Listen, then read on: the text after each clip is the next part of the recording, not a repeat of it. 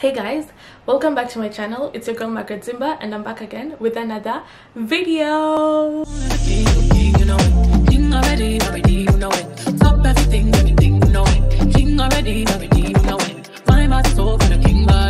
Today we are going to be talking about something very interesting.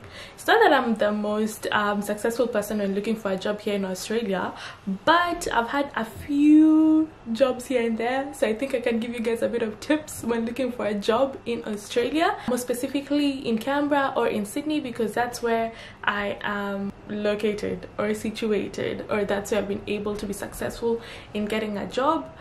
And yeah, if you guys want to know my tips and tricks or what I've gone through when looking for a job, please stay tuned and watch the rest of this video. For me, when looking for a job in Australia, it entirely depends on what visa I'm on. So before I graduated uni, I was on a student visa. A student visa only allows me to get 40 hours a fortnight for work, so that is limiting when looking for proper jobs, because many employers maybe want full-time employees, and when you are on a student visa you cannot get a full-time job because of the 40 hours a fortnight work limit. So that's first thing you have to think about: what visa are you on? If you're on a student visa, you can't really get a full-time job, because your full-time job is your studies, so focus on that, sis, and then after that you can focus on getting a full-time job.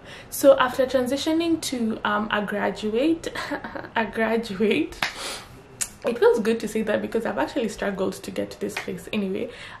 After transitioning to be a graduate, now I'm on a graduate visa. So this visa allows me to get a full-time job. So it gives you an upper hand when looking for a job, because now you're able to tell the employer that you're able to work unlimited hours when looking for a job, and that like gives you an upper hand when seeking employment. So don't feel discouraged when you're on a student visa, because you can definitely work casual jobs or part-time jobs, but it's usually hectic and so stressful, because sometimes the money that you get from your part-time work won't be enough to like sustain you. But yeah, so obviously you have to work hard in school, and then after you graduate, that's when you can get a full-time job. I'm talking from an international student's point of view because that's where I'm coming from. So I'm talking to international students because that's where like I can relate to most, but this video is for anyone. So another thing that you have to keep in mind is the competition. There's a lot of competition when looking for a job. For example, now that I finished my science degree, I started looking for a job within my career.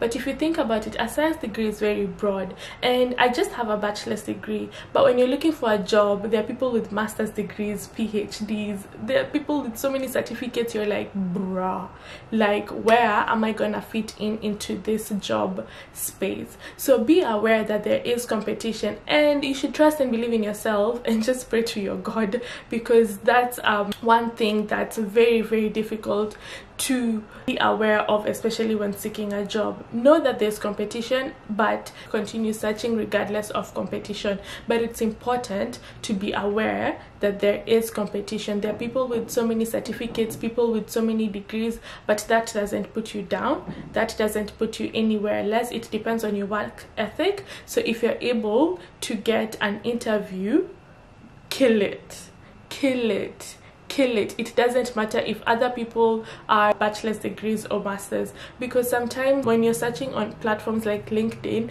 they tell you 60% of the people have PhDs who have applied for this job, 20% have master's degrees, and 10% have bachelor's degrees. So if you think about that, that sometimes can make you a bit scared, can put you a bit down, but don't think about that, because regardless, you're still suitable for the job. You might even be better than the person who has a master's degree or a PhD. Sometimes those are just papers. What matters is your work ethic, but it is important to be aware that there is high competition in all job sectors or industries, so just be aware of that. Another now tip for looking for a job here in Australia is put yourself out there. I feel like the way people get jobs and how I have realized people get jobs is networking. When you know a lot of people, you're put in a lot of scenarios. You know the quote that says, have friends who will mention you in important rooms? That's exactly it. It is important to network and put yourself out there. I struggled with that because I don't know a lot of people here in Australia. So like networking is a bit hard, but it's important. It's very important. Make friends. Don't be like me, guys. Make friends, and those friends might mention you in rooms that are important for you and might like put you out there. So it's important to network, know people, because that's when you'll know people who work in your industry, people who don't even work in your industry but might know people who work in that industry.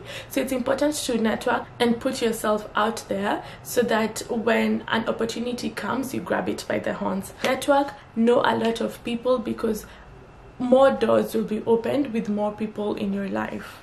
It's important to make your CV and your cover letter look as professional as possible. Present it the best you can. Seek advice from people who are in your industry, or maybe your supervisor or your manager. Ask them, hey, do you think this CV is professional enough for me to present to this person in this industry, because I'm looking to maybe upgrade in my career or maybe get a promotion, or like just try and seek advice on your CV and your cover letter, because I'm sure that people will give you different inputs that might impact you and might help you out. So it's important to seek advice about your CV and tailor your CV according to the position that you're looking for, according to the career that you are looking for. It's very, very important. Tailor your CV. Don't use the same CV you're using to apply to McDonald's as the same CV you use to apply for a marketing agent or a research scientist or whatever you're applying for. It can't be the same.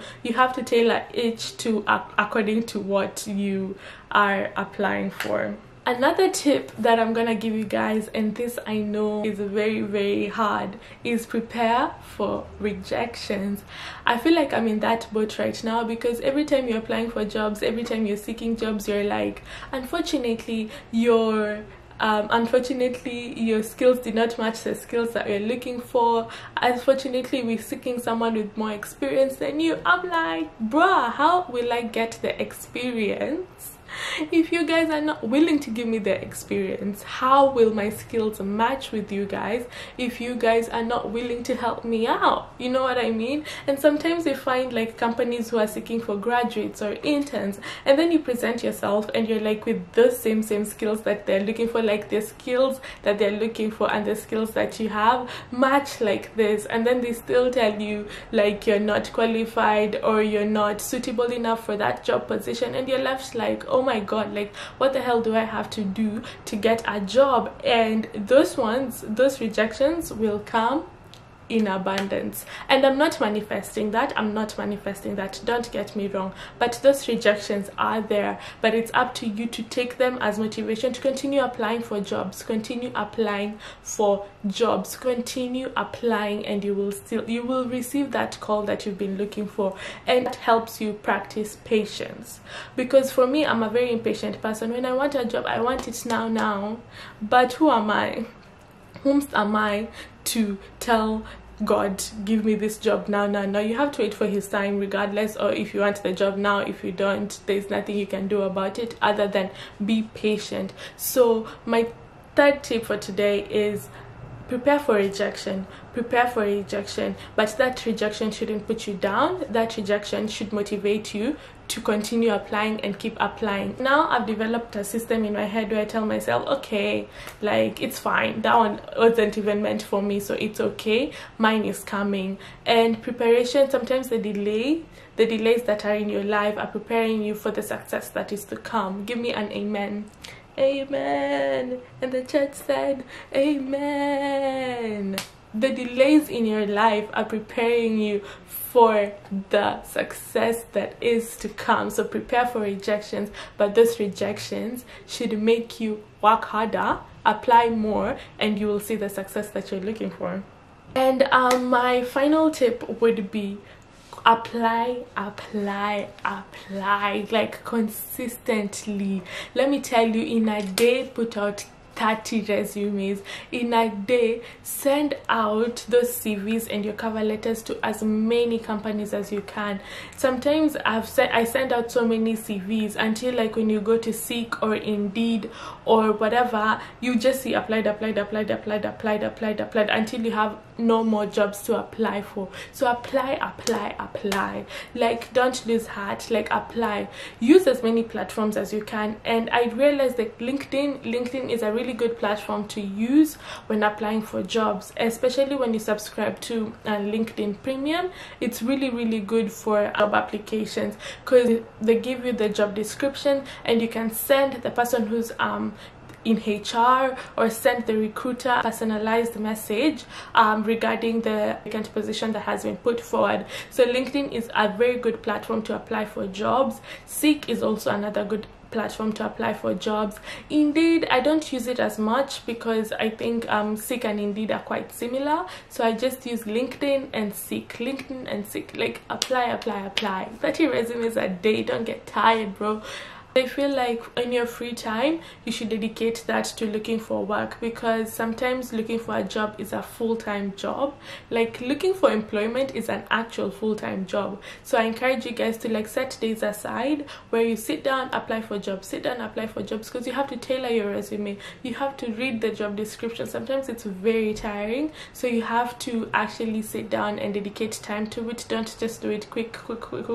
Sometimes, even for me, that's one of my faults. Sometimes I get tired of reading, sometimes I get tired of applying. And remember, don't frustrate yourself. If you're tired of applying, give yourself a break. Don't do it consistently till you go crazy. Just give yourself a break. Whenever you can continue, you can restart doing it. When you reset, when you're recharged, do it.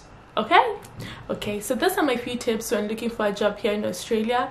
That's how I feel like what has helped me look for a job and get a few jobs that I've gotten here in Australia. If you want me to discuss anything else in my channel, please leave it down in the comment section down below. I thank you guys for all the guys who watch my videos. I love you guys, and don't forget to like, share and subscribe, and I will see you guys in my next video. See ya.